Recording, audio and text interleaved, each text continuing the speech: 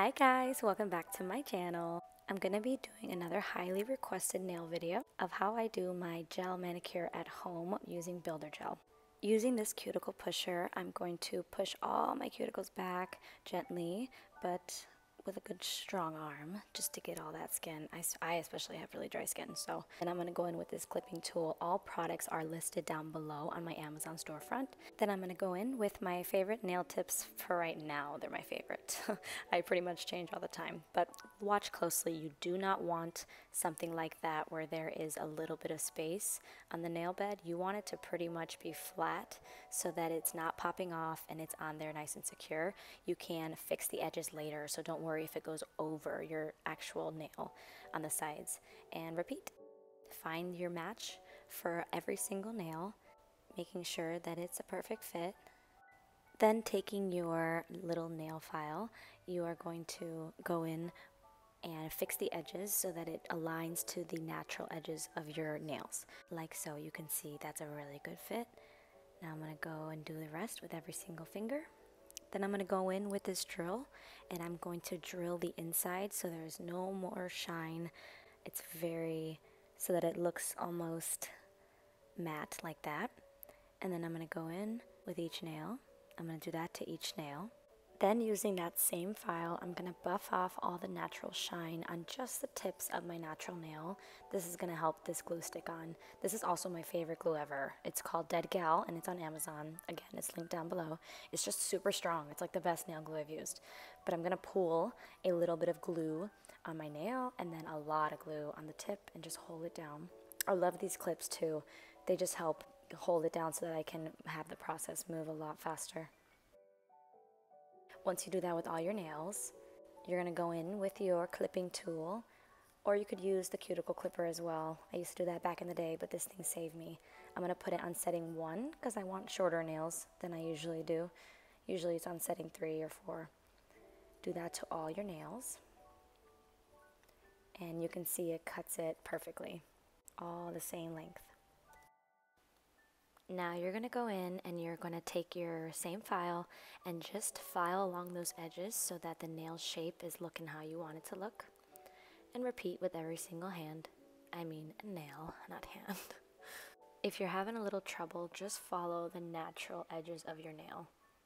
And once it's looking how you want it to look, then you're going to take your little clipping tool. If you like this oval shape that I'm doing, or if you like square, then you won't need to do this step. And my light shut off on me, so that's great. But I'm going to grab my ring light. Anyway, just fix that if you like your oval shape. This really just helps. And then you're going to file, connect all the dots, connect all the lines. That's what I say. And you'll just see how much easier it is to get that oval shape. I don't really know what kind of shape I like. Every time I get my nails done at the salon, which was before, years ago, they were like, this is not a shape. I don't know, this is not a shape. We can't do oval and, you know, circle and coffin at the same time. I wanted it like circular but really thin. That's why I started doing nails, because really no one could get exactly what I wanted besides me. And I paid so much money and I couldn't really tell them. And then they started talking in a language I didn't understand, and then I got paranoid. So anyway, I did my own stuff, and it just works better for me. Now you're going to take your little buffing block and just file off all of that excess stuff, all of that excess nail that's going to be hanging off from the file. Again, everything is linked down below, including these little buffing blocks. And next, you're just going to kind of evaluate and see where you're going to need to take the drill. Do you see that little corner? We're going to drill that off. We don't want any lifting, but be very careful to not get the center where the glue is, because you don't want it to come off, of course. All that hard work for nothing. And yeah, just do it nice and gently with your drill. You can use a hand file, but it might take a little longer. Next, I'm going to go in with my favorite dehydrator. I'm going to apply generously only on the nail beds and the fake nail. This is going to really help that Builder Gel stick on there. Then I'm going to go in with my favorite primer by Amelie. Everything is linked down below, and I'm going to do the same thing, but wait for it to completely dry before I go in with the base coat from Amelie, and then cure that for 60 seconds. And then I'm going to go in with my favorite builder base by Amelie in color 152. I'm going to pull it around the cuticle area like that, ensuring that I really get it close. And now I'm just gonna kind of bring the color down just so that I can start building that apex. Now, if you don't know what the apex is, it's that. When you turn your nail, there should be a natural bump there where your natural nail would usually look like. But since we're building a nail, we have to build that apex. So it's looking a little better, you can see. Now this gel moves quickly, okay? So I'm gonna go quickly and do the next 3 fingers.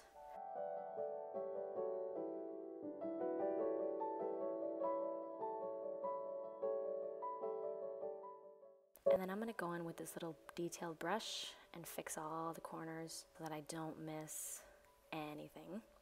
Then once those 4 fingers are done, I'm gonna go in and cure them first before I touch the thumb, just because this gel, like I said, it moves very fast.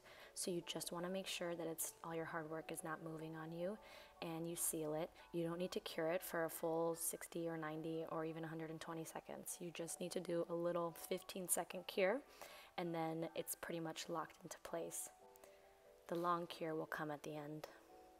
So here you see me pulling it towards the cuticle and then pulling it down, taking my detailed brush and just fixing that shape, fixing the corners. And then I'm going to stick her into the light for a full 90-second cure. Then I'm going to stick her into the light for a full 15 seconds. Then I'll go in with this thumb and do the first layer here. This one came out so much nicer. I'm getting better and better as I go. I really like the way it looks though. Next I'll stick it all in and go in with a second coat of doing the same exact process, making sure you're building that apex. You can turn your nails to the side or cure each finger singularly. I started doing that. When I first started, I had to do that, cure each finger because it kept moving. I just couldn't, I took too long. So there, that hand is done. Now I'm gonna work and do the other hand. Then once you finish your other hand, you're going to cure both hands for a full 120 seconds. Then you're going to take these little alcohol prep pads or whatever alcohol you have. Don't use acetone, that'll burn off the gel you just put on. And you're just gonna wipe off that excess shiny sticky layer. Now you're gonna take that same file and just fix that shape. It's just gonna kind of make it look a little more perfect. And you can take it to the tops as well to really shave down, make it look more natural, fix any imperfections. Sometimes I'll use my e-drill, but today I just used my file and this buffer. Just making sure it's nice and flat, exactly how I like it. Now with these little scrubbers, it's almost like you're in a real nail salon. So I took it to the bathroom where I'm gonna wash my hands, put some soap and just scrub away all of that excess nail stuff. Use a lint-free towel, and that's what it should look like before you put your top coat. Now you could put a top coat here and it would look perfect, but it's fall, I'm still feeling fall, so I'm gonna go in with this really nice wine color.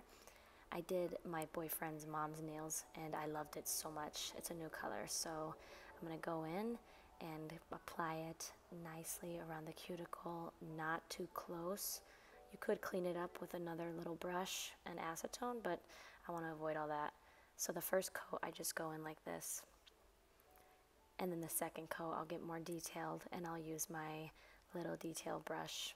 I love this color. I'm telling you, doing your nails at home is so much more rewarding than going to the nail salon. It's, first of all, very cheap, much cheaper. I haven't spent any money on nail products in probably 3 months, but I've been able to do my nails every single 2 weeks. If anything breaks, I'm at my own liberty. I can fix it on my own, and I just like it. I love it. And it's also relaxing for me. Going to a nail salon was just definitely not my vibe. Here I'm gonna go in with this little detailed brush and just fix those corners. I'm so sorry I was out of focus and out of the camera. I don't know how to obviously do my nails and record at the same time. So yeah, then I'm gonna cure that and go in with my favorite top coat and pretty much do the same process as you would another layer of nail polish, making sure